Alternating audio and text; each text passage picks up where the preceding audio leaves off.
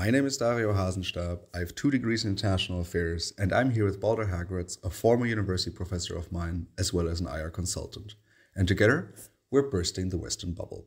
Today, we will analyze the West reconnecting with Venezuela through the lens of the Western bubble. Because while Western societies have many strengths and significant weaknesses, in order to analyze these, we use the concept of the Western bubble. If you would like to know more about this concept, how this podcast started, or who we are, make sure to listen to our introduction episode. Hi Balder, why are we speaking about this topic today? Why are we speaking about Venezuela? And more importantly, why did it take us close to 60 episodes of finally discovering the continent of Latin America? Hi, Dario. Well, let's start with that last question. The reality is that neither one of us is an expert or even a specialist when it comes to Latin America. It's the one continent I personally have never worked with in any professional capacity. We have a lot of Latin American followers, but one always has to be incredibly careful not to extend the analysis beyond what we are actually knowledgeable on, right? So in that sense, Latin America has always been a little bit intimidating, certainly for me, simply because my level of knowledge and understanding of the region is not high enough to actually make large predictions on or to actually make certain claims on. However, and that goes back to the first bit of your question, you can look at the way that the world, and in our case especially the West, reacts to Latin America, and in today's episode specifically how it reacts to Venezuela. And there our expertise is more present simply because you can see the Western bubble very much present in the way that Europe and North America have dealt with Venezuela over the past 25 years, but certainly over the past 10 years or so.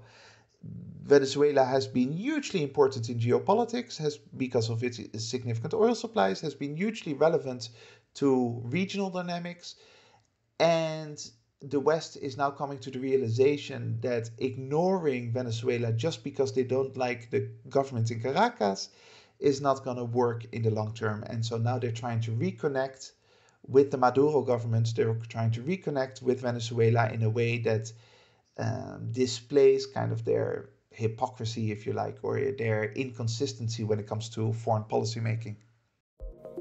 And what are the facts? Venezuela is a country of 28 million people in South America, bordered by the Caribbean Sea in the north and the Amazon rainforest in the south. Venezuela has the world's largest proven oil reserves and is a founding member of OPEC. Since 1998, Venezuela has been ruled by a left-wing socialist party under 2 presidents, Hugo Chavez until his death in 2013, and Nicolas Maduro, Chavez's chosen successor until now. Under Chavez, oil prices were high and funded robust social programs, but since Maduro took over, oil prices have significantly fallen and the Venezuelan economy has collapsed, causing massive inflation, poverty, and over 7 million people to flee the country since 2014. In 2019, the opposition, led by Juan Guaidó, declared that the previous election held in 2018 was fraudulent. The opposition was supported by the United States, who tightened sanctions on Venezuela in hope of pressuring Maduro to step down and reinstate democratic institutions. In October 2023, Washington and Caracas met in Barbados for negotiations facilitated by Norway, which resulted in the United States announcing a 6-month suspension on Venezuelan sanctions. What is the bubble? So when we talk about this topic, it's also very important from my side to one more time kind of state that neither of us are experts on this or specialists. I mean, I have a few friends from Venezuela and I read about the country in the news every few months, but that's about it. But it is very important to talk about this topic, especially now that it's back in the news with Washington announcing that 6-month suspension of Venezuelan sanctions. Let's start maybe a little bit with the timeline, because I'm not sure how many of our listeners are super familiar with Venezuela as well.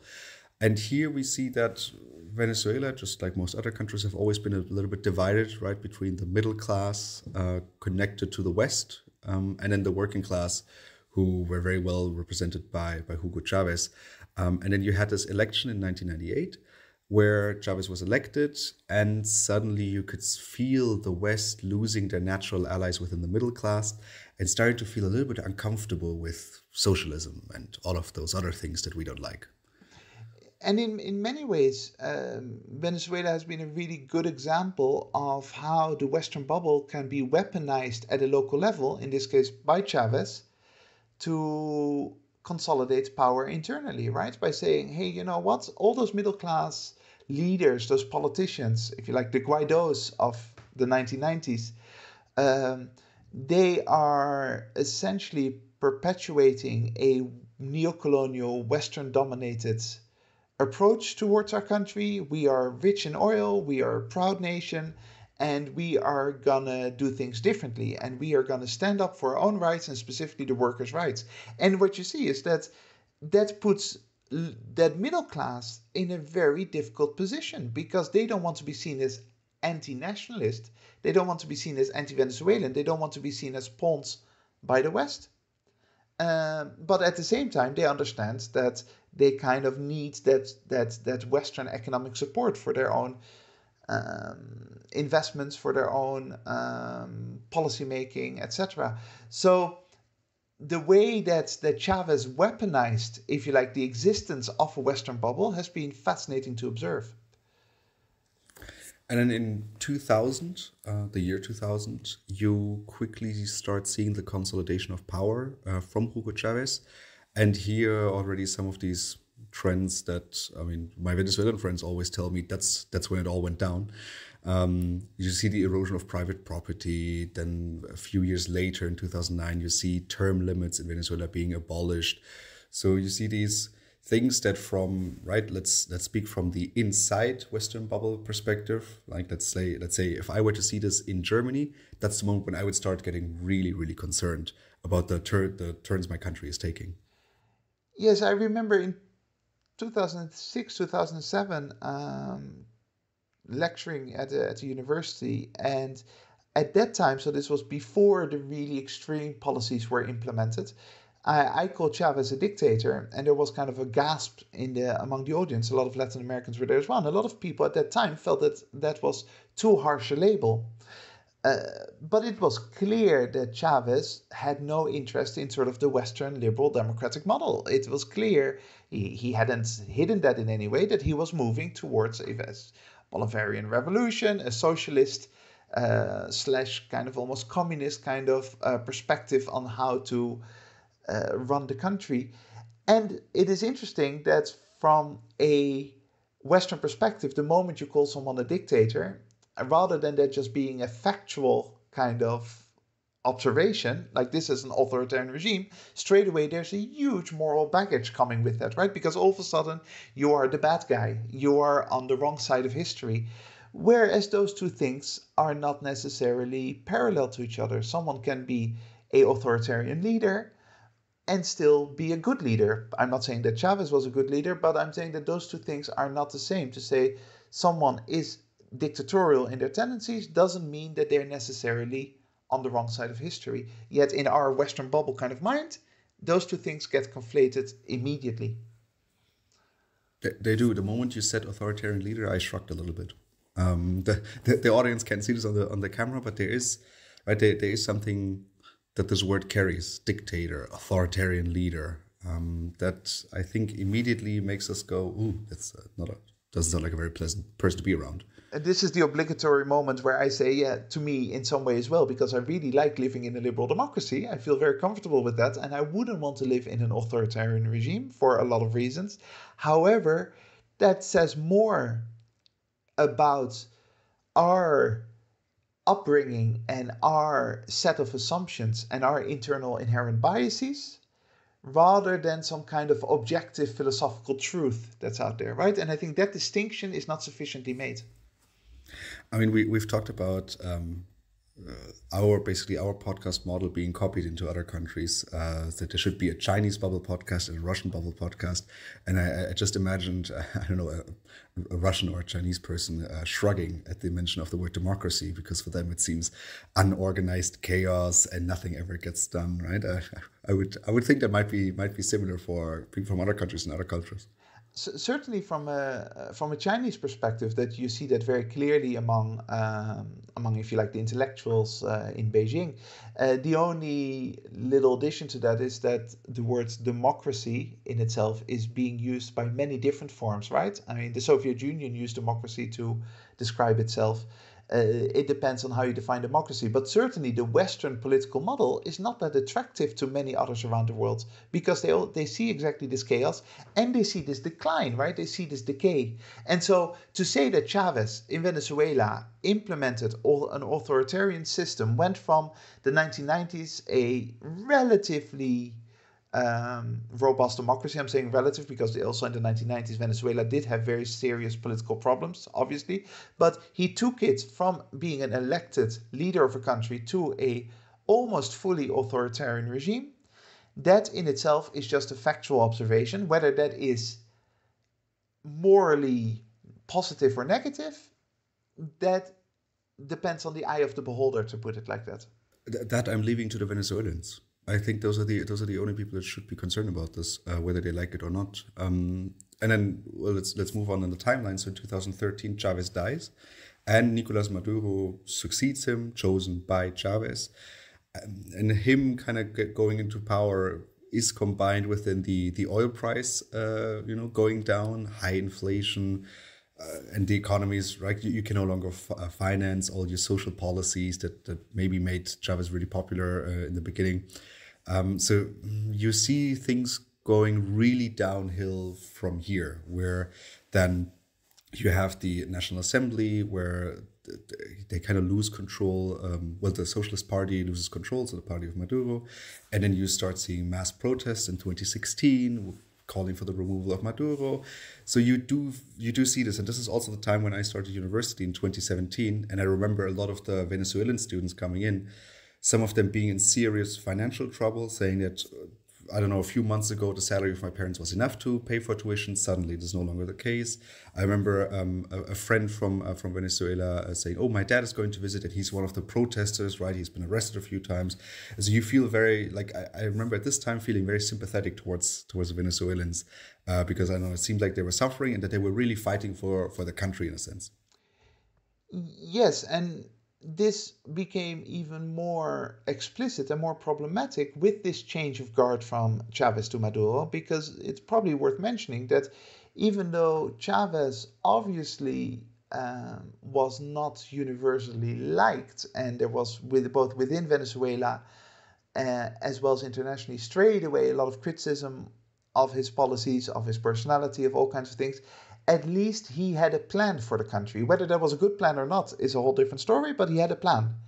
Maduro essentially was a bureaucrat who was appointed by Chavez and who never had an idea, at least I'm saying that as an outsider, but never seemed to have an idea where he wanted to take the country. And then that combination of a leader who just sort of happens to become leader without that idealism, without a intellectual background, without a vision, together with seemingly infinite oil supplies, is a hugely dangerous combination, because that leads to bad policymaking, because in the short term you can depend on your oil supply to bail you out. Basically, you can buy your way out of trouble. In the long run, that does enormous damage to the structure of your country. It does enormous damage to the rest of the economy. It does enormous damage to your balance with other political forces.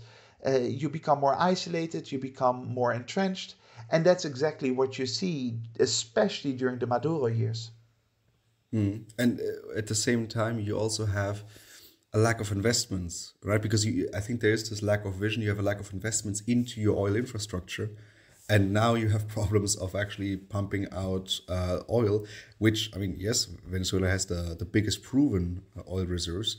But as my Venezuelan friends will never get tired of mentioning, they also have the best oil, right? Its quality level is the best oil in the world, which, I mean, makes it even more tragic that you have a country that theoretically has everything it needs to turn into, I don't know, let's say Saudi Arabia or the UAE, right? So you could modernize the country, but things aren't going well. And then I think the moment when, at least in the international tension, this Venezuela really was moved into the center was during this 2018 election that was official. Well, it was, according to the authorities, won by Maduro. But there were claims from all sides that this was a rigged election, especially from the opposition. And then you see more and more protests. And this leads then to 2019, where you have Juan Guaido, kind of a leader from the opposition, claiming that the election was fraudulent and basically, as the president of the parliament, putting himself at the leadership of the country, saying that Maduro is not the legitimate leader. I'm the legitimate leader because I represent the highest, democratically elected body in the country, and therefore I'm now the leader. And here you then see the Western bubble coming into place, because suddenly everyone in the West is excited and jumping onto the bandwagon. Yeah, it's one of those problems with the word election, and you see this all over the world. I am very familiar with many sub-Saharan African cases where elections are somehow seen as equivalent to democracy, which obviously they're not. And I don't think that anyone could argue that in 2018 Venezuela was a democracy, because of course the elections did not fulfill typically the principles that you would expect with a democracy. And then you get a whole conversation about the fairness of elections and all that, whereas the system is simply no longer built around around elections. And the West is very confused often by that, right? Because they tell leaders, hey, we need you to have elections. As long as you have elections, we can do business with you, as if those elections actually are a solution. Very often, in the case of Venezuela, but also in the case of the Democratic Republic of Congo and many other cases that I'm familiar with, you see that elections actually create violence. They create upheaval. They create problems within society if those democratic institutions aren't robust. And that's exactly what you saw in 2018, 2019, where the world gets outraged about fraudulent elections, whereas in reality the problem is 25 years of moving away from any kind of democratic political processes, right? And the focus on those specific elections is a little bit of a red herring in many ways. And when we're then looking at the reaction, I mean, again, I was studying at the time, and I remember a bit of excitement, at least in the classrooms, right? So there was a bit of excitement. Oh, a democratic leader. And again, because you have so much sympathy for your Venezuelan friends who are all suffering, there was definitely excitement. And you can also see this within the European Union and the United States, of course, right? At the time you had Spain in particular really pushing for this, but the Europeans were very happy to immediately recognize Guaido as the legitimate leader of Venezuela, and the United States as well. And there was a bit of this democracy is coming back to Venezuela feeling, let's call it the Latin American Spring, right? Based on the Arab Spring of 10 years earlier. Yes, absolutely. And I remember this from a professorial perspective, if you like, because I was teaching that day as well. And there was definitely a real sense of change in the air among students, right? Including Venezuelan students. Shout out to Clarissa, who spoke to me about it. And there were a lot of interpretations saying, well, this is obvious. Maduro is now blocking the rightfully elected leader, Guaido, from taking his position. And the problem with that kind of analysis is, of course, that the system no longer was functioning. So if the system is no longer functioning, it no longer functions for Maduro, but it also no longer functions for Guaido. And then the claims of, yeah, but if you look at the constitution, then that becomes all like a subjective interpretation of events. And those who desperately wanted to see change, which I think is most people, certainly outside of Venezuela, most Venezuelans outside of Venezuela, but also most Westerners, desperately wanted the government to change away from Maduro into a Guaido-led coalition, if you like. They turned the subjective analysis into something supposedly objective. And that's where things go wrong. The conclusion in 2018, 2019 was obviously the political system in Venezuela no longer works. It's broken. It no longer has the democratic credential that it had. And if you want to have change, then arguing about elections is not the way forward. But that's exactly what happened. And then Guaido publishing this video on the 30th of April, like the kickoff of a revolution one day before the 1st of May, symbolically, um, with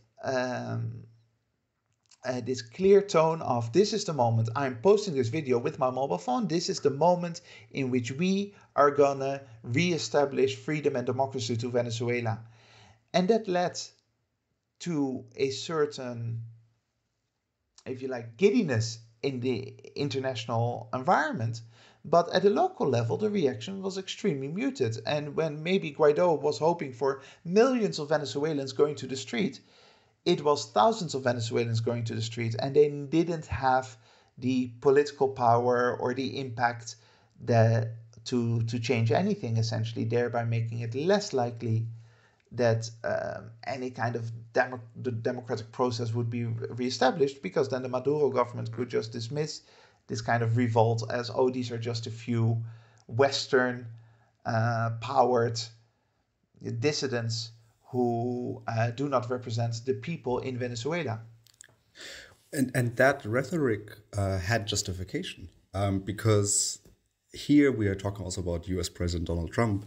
And I remember, that was still when the time when he was on Twitter, and Twitter was still a more or less normal place.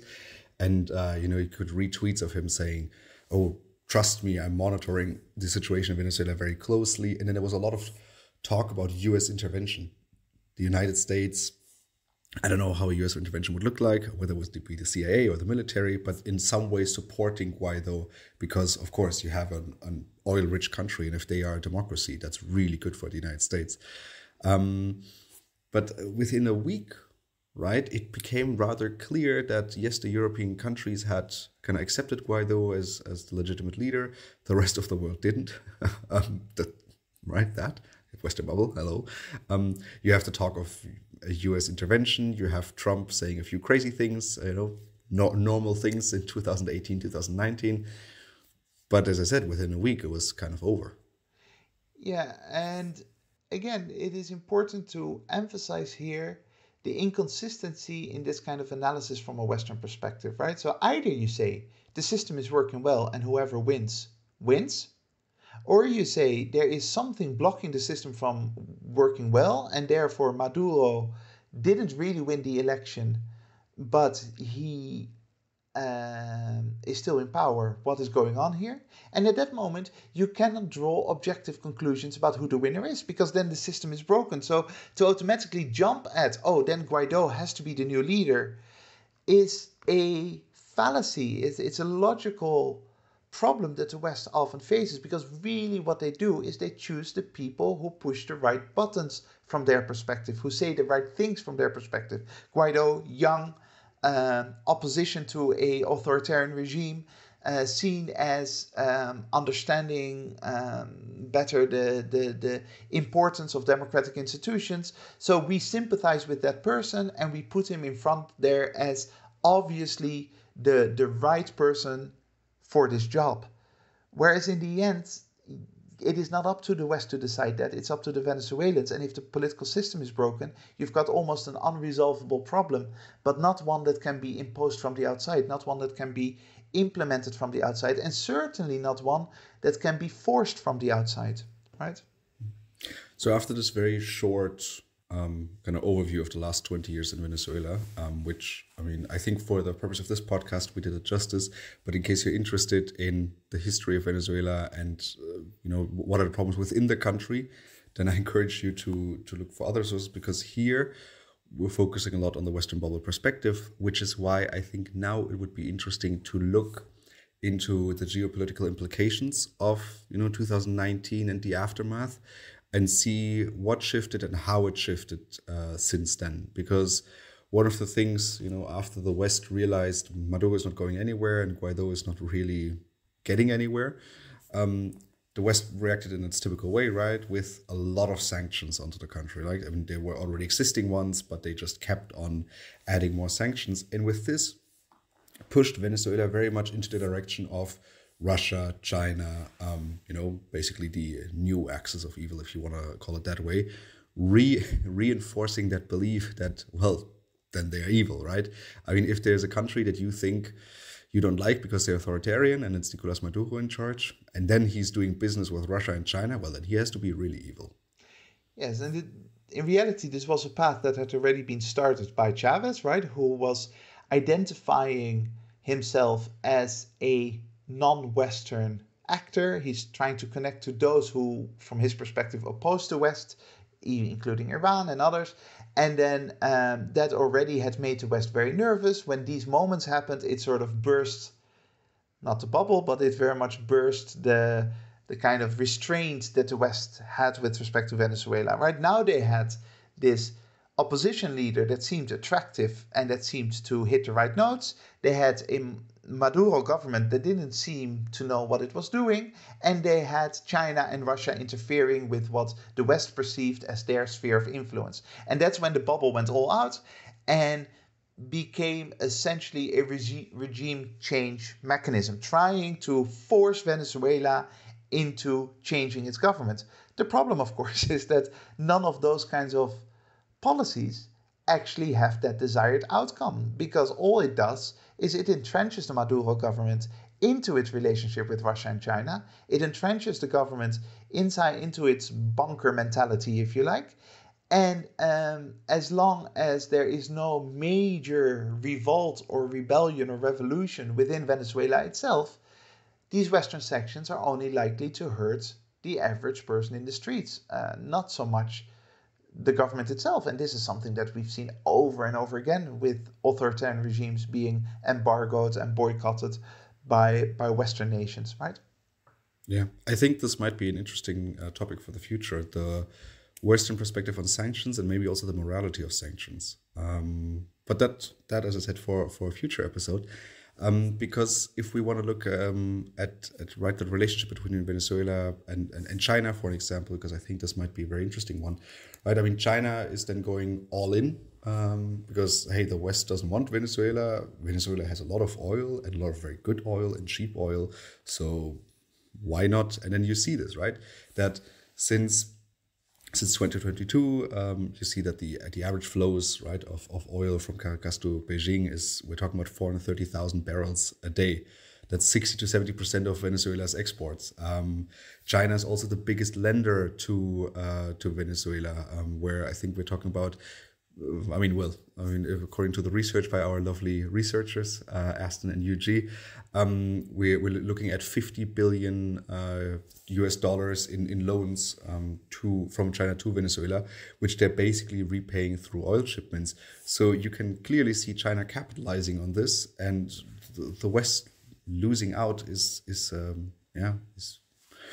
very light form of saying it. They're basically completely out of the picture.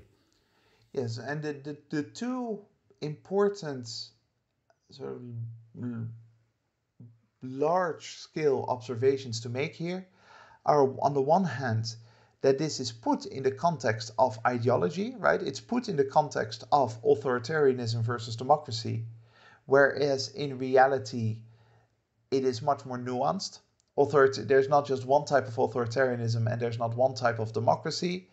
And in that sense, if something happens in the next year, the elections actually take place in a relatively free environment and the opposition wins those elections, it's not as if all of a sudden Venezuela will say goodbye to China or Russia, right? It's not that you can divide the world between the good guys and the bad guys in that sense. And Venezuela will, at least for the foreseeable future, have close relations with Russia and China, and that's unavoidable.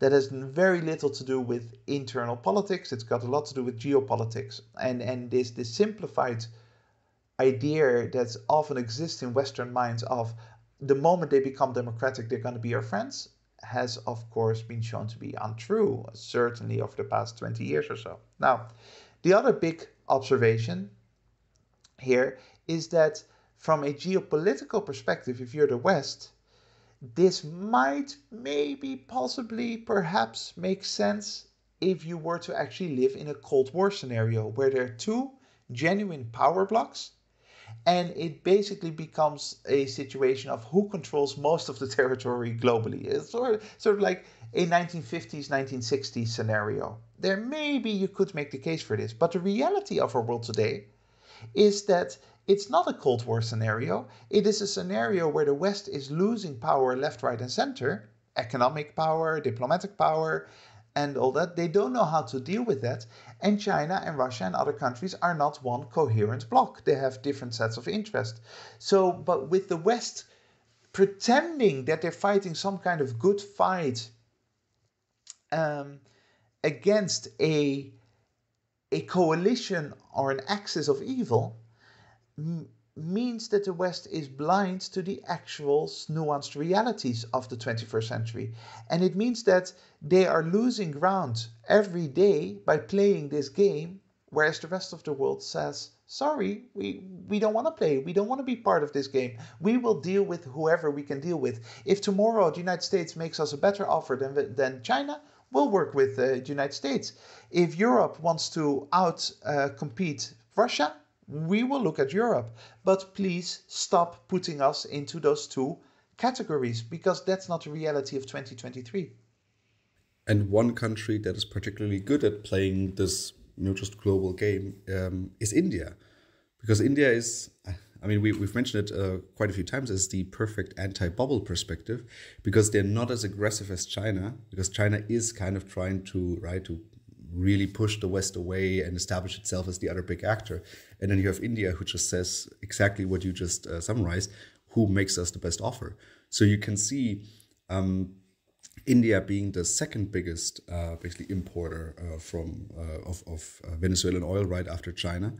But you don't see this, this type of relationship where, China has an all-weather partnership with Venezuela, and India just says, well, we don't need to conquer the world. We like oil. We do not necessarily support your political system, but please just trade with us. That's all we want to do. And as a result, they go under the radar. Nobody in 2019 or 2020 wrote about India. Everything is, if I look at European or North American perspective, wrote about India being a supporter of the Maduro government. But in practical terms, they very much were, in the sense that they were just doing business with Maduro, and they were happily doing business with Maduro. Second largest importer of oil, etc., etc. And as a result, it becomes completely evident that this Western obsession with Russia and China has very little to do with actually their impact on Venezuela. It's got everything to do with their perceived nature internally, right? India is seen as a democracy, despite Modi's, if you like, also slightly authoritarian tendencies. India is seen as a democracy, Russia and China aren't. Therefore, India can support Venezuela and get away with it. Nobody will write about it. The moment Russia or China do it, they emphasize or they reinforce our belief that they're the bad guys in international relations. And one last player I want to mention, simply because I think that the Scandinavian countries are always getting way too good of a reputation in today's world, is from Europe, and we're talking about Norway. Because as I read out during the fact sheet, Norway was mediating between the United States and Venezuela. Yeah, but Norway, you have your own interests, and I don't like this perception that the Scandinavian countries are so neutral and that are just there might be a certain jealousy from a German perspective because everything up there is going so well, but Norway has a very clear interest in the things with Venezuela not going super well, because for them they can export a lot of natural resources to the rest of Europe and the world. I was going to say, Dario, it sounds like a bitter German sort of being envious of of Scandinavian systems. But yeah, of course, you're absolutely right. It was kind of hilarious, but not in a haha funny kind of way, that Norway put itself forward as a peacemaker in Venezuela, which I could kind of accept from maybe an Asian country that doesn't have any direct connections with Venezuela, or maybe Switzerland if we look at Europe, or some Luxembourg, someplace like that. But Norway obviously has enormous geopolitical interest in whatever happens in Venezuela. And as a result, a country like Norway should never be able to tell the world we are peacemakers in this other oil-rich environment. It is not consistent with reality. And once again, the only way why Norway gets away with that is that we think of Norway, and understandably so, by the way, as a lovely, democratic country, liberal country, very much falling within our Western bubble sensitivities, right? Like, oh, they're the good guys. And of course, Norway has some interest in oil, but in reality, they also just want to make the world a peaceful place. No, no, no. The Norwegian government is not really that keen on the peace aspect. They are keen on controlling natural resources in Venezuela. Let's not be blinded by this identity politics. In many ways, that's exactly what we see over and over again, right? That as long as we believe that your identity is righteous, you can get away sometimes literally with murder. And the idea of Norway mediating in Venezuela is kind of insanity. And can you explain to our listeners what is the problem? When we're talking about the problem with this, with the Western bubble in this scenario, I mean, one of them is from a Western perspective. Obviously, that Venezuela is being pushed towards the players you don't like, Russia, China. As you mentioned earlier, I mean, we've seen Chavez trying to do this very early on as well, right? Kind of creating a connection with Iran. And whenever you read an article about which countries are on the list of trying to dethrone the dollar as the dominant currency in the world, you always read Venezuela, Iran, and China. But, right, there's no surprise about this, right? If you push everyone who's evil into a corner, at some point, if you keep on pushing countries, that corner is going to become a very big one. And you might end up in a scenario where the majority of the world suddenly looks at the West and it's like, hello, listen, dear West, you're no longer as strong as you used to be. Things are going to go differently now. Yeah, and Chavez already seemed to understood that. Again, I want to emphasize that without me being a fan of Chavez in any way, shape, or form, it's not up to me to be a fan or not to be a fan. He had a vision that exactly went in this direction. Like, hey, you know what? They don't really like me in Washington. They don't really like me in London or in Madrid. Fine. Then I will show them what the consequence of this is. I am going to be part of this other dynamic, this more modern dynamic that looks at the 21st century in more nuanced terms. I'm gonna talk to countries that the West doesn't want to talk to. And of course, that is a huge boon, that is a huge presence that then the West gives to a country like China, or certainly a country like India. And it seems that Western capitals are blinded to that. It seems that they do not see this dynamic because they still wake up every morning believing in this good versus evil narrative, this either you're with us or you're against this narrative. And if you're not clearly a Western liberal democracy, then obviously you are somehow antiquated and you are somehow going to have to change in the long term, because we all know that everyone in the long term will become democratic. It blinds the West to that with that kind of thinking, blinds the West to the reality that it's actually quite modern what Chavez did. It is quite, progressive from an international perspective to say, I don't need approval by Washington. I am fine not to get that approval, and I will hold funny speeches in the UN mocking George W. Bush and talking about George W. Bush being the devil and all that kind of thing. I'm embracing this because I know that the 21st century is not going to be the 1990s anymore. There's another problem or another huge piece of damage that also comes from the Western bubble, because usually in this section, right, we talk about the overall behavior of the West and the geopolitics. And I mean, both of us like to talk about individuals within international relations, but usually we talk about leaders. So about Modi, about Xi Jinping, about Putin, about Joe Biden, about Nicolas Maduro.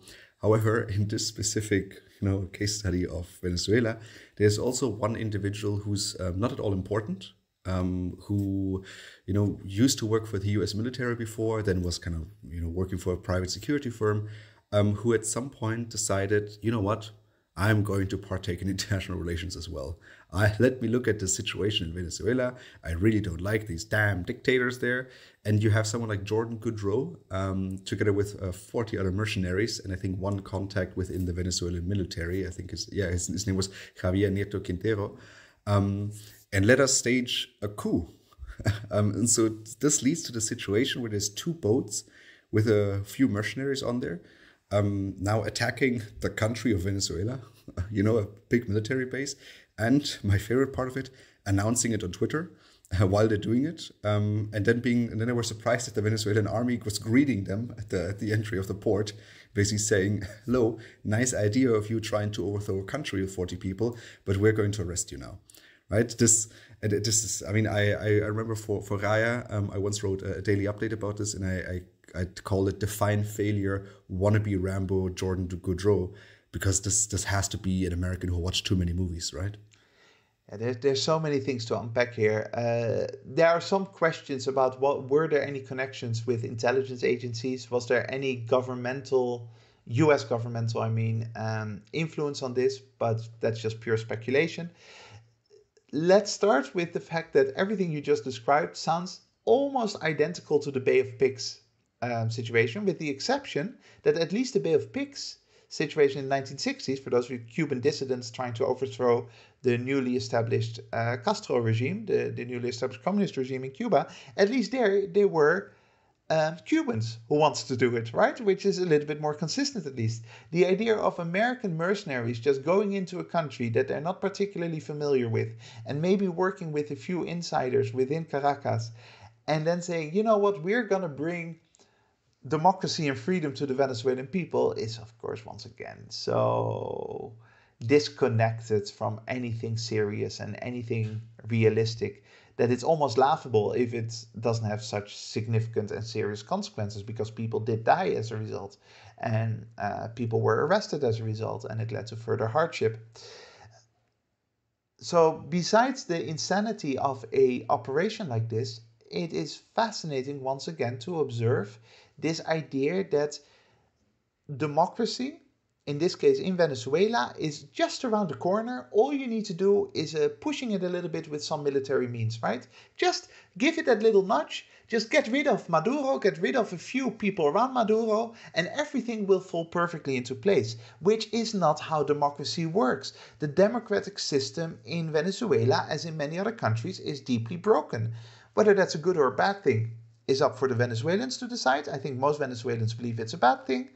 But that is not something that you can fix with a quick military operation. Now, there were even rumors, and not just rumors, there were actual plans, but they never got to any practical stage, that the Trump administration, guided by John Bolton, an influential neoconservative who's never seen a war he doesn't like, were actually planning to do something similar and more serious, right? The United States actually militarily intervening. And I heard some Venezuelans, very much on the opposition side, of course, anti-Maduro, being all excited about that. Yeah, the United States is gonna intervene, and finally we'll get rid of these authoritarian figures and will reestablish Venezuelan democracy.